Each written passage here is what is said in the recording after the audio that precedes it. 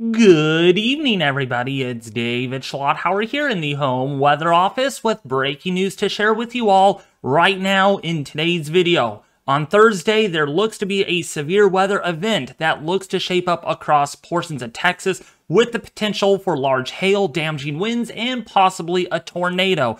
We're going to get into this yet again for the Deep South. So when we take a look at the latest European model for Kansas, we do have some showers and thunderstorms that look to develop by Wednesday afternoon into the evening hours. But this is not it. As we move into Thursday morning, those showers and thunderstorms look to develop even further east into Iowa, into Nebraska, as well as Illinois and northern Missouri. But it's down here to the south like Texas, Oklahoma, Arkansas, as well as Louisiana, Mississippi, and Alabama, where we're going to really have to watch closely for discrete supercells as well as some linear segments that could be the focal point for some very large hailstones, damaging wind gusts, and the potential for tornadoes. So going forward here by Thursday, late morning, early afternoon, we can see there is the showers and thunderstorms that look to set up. And the worst thing that could happen is this will impact your evening commute as far as what the models are showing, especially over Dallas,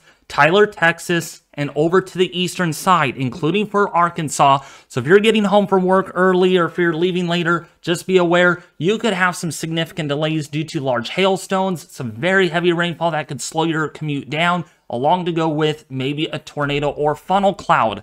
But that's not it. This is going to continue all the way into, say, Thursday night into Friday morning. Look at this, moving into Mississippi and Alabama, into Tennessee, as well as Kentucky, including for southern Indiana. See the splotchiness? This is where we do have our well-formed dynamics. We got the warm front here, we got the cold front, and we just got a focal point for this severe weather setup through Friday morning. And that's why I think in their next outlook from the Storm Prediction Center on their next day 6, that is, I think they're going to highlight something down here over the ArkLaTx area, including for Alabama. Now, why are we going to see the severe weather setup beginning late Wednesday, but especially on Thursday into Friday? Well, it's because of this positively tilted trough that we see right here. Look at the wind maximum moving across California. When we get something like this, this is a amplifying trough. It deepens and we get better dynamics. And take note of what goes on in Texas. So by the afternoon hours of Tuesday, we can see our trough is still buckled out here across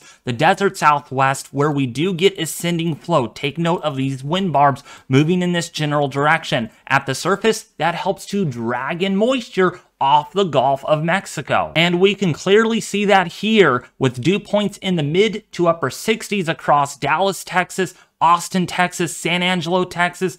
You go down towards Corpus Christi and Houston, Texas, you got dew points in the low 70s in early to mid-March. That is absurd. You don't see that this time of the year just yet. You don't see that usually until late March, but nevertheless, it'll be a very moist atmosphere into Missouri as well. You got dew points in the 60s too. But when you factor this all in, when we look at our mid-level lapse rates, which is a change in temperature with height from roughly the 700 millibar level to 500 millibars, which is between about 10,000 feet and 18,000 feet above the surface, so above my head, this is where you see these lapse rates coming into fruition. So we got very, very steep mid-level lapse rates across central Texas, Oklahoma, into Kansas, as well as Missouri. Look at these numbers, 8 to almost 9 degrees Celsius per 1 kilometer. That doesn't sound like much, but that is pretty steep. And when you have a lot of the instability in place and a lot of the moisture, this does yield extreme instability across Texas. And we can see these red colors, these orange colors,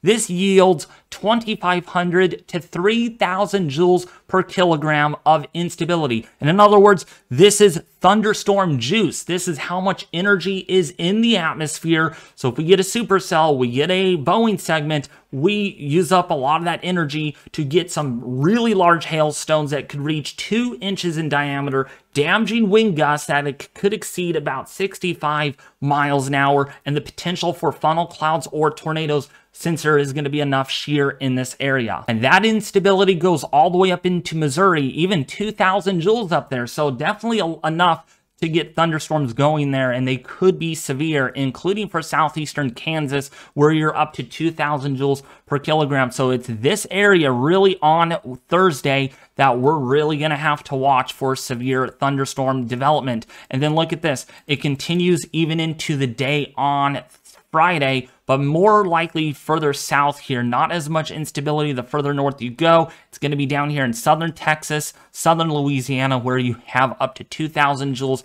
per kilogram. Locally, up to almost 3,000 joules down here in the southern tip of Texas. Therefore, it is not surprising from the Storm Prediction Center to issue a slight risk. That is a 15% chance for severe weather on Thursday into Friday morning, exactly with what I'm showing you all on the European model. We showed you that there's going to be a lot of thunderstorms in this area. That's why they are going for a slight risk. Even the GFS, some of these other global models really coming into agreement with this. And doesn't surprise me, maybe by the day 4 outlook, we could get a small 30% risk of severe weather down here in central eastern Texas because of all the ingredients coming together for a severe weather event. I'm not calling it an outbreak, but it's definitely going to be an elevated day to really watch for supercells, for Boeing segments, and possibly for some upscale growth development into a linear QLCS line. And like I said at the beginning of the video, some of these storms could produce tornadoes,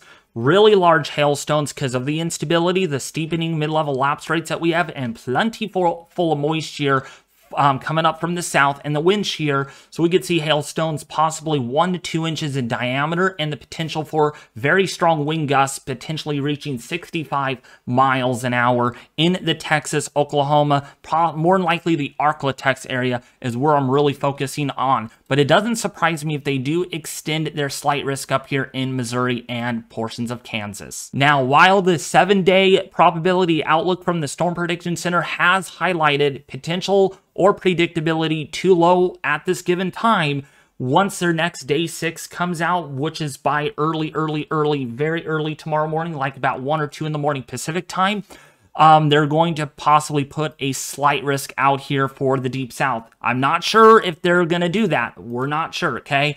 But it's a possibility. Now, before I do end the video, I do have 5 important announcements to share with you all. As always, I've been mentioning this in my past few videos. I am going to be hosting a total solar eclipse live stream on Monday, April the 8th, 2024. It begins in my location at Kerrville, Texas at 12:15 p.m. We're going to be making the drive to Kerrville, Texas on April the 3rd. It's going to be a very exciting event. And not only that, I will be doing a Q&A live stream on April the 2nd about what my plans are for the solar eclipse. So I highly recommend you all joining that stream so that way your questions can be answered if you have any. And then, of course, my first Atlantic hurricane seasonal outlook will be released on April the 15th. So on Monday, April the 15th, is when it will come out. And then my first routine tropical weather outlook will begin on May 25th, and it will run through November the 1st. But as always, you could also follow me here on Discord at Weather Force Today. There will be a link in the description below this video, along to go with my Twitter. But anyways, if you did enjoy today's detailed forecast, please consider subscribing, hitting the like button, and sharing this video with your family and friends on social media. As always, have a great rest of your Saturday. I'll be back in the home weather office tomorrow with another quick update on the severe weather for the Thursday timeframe.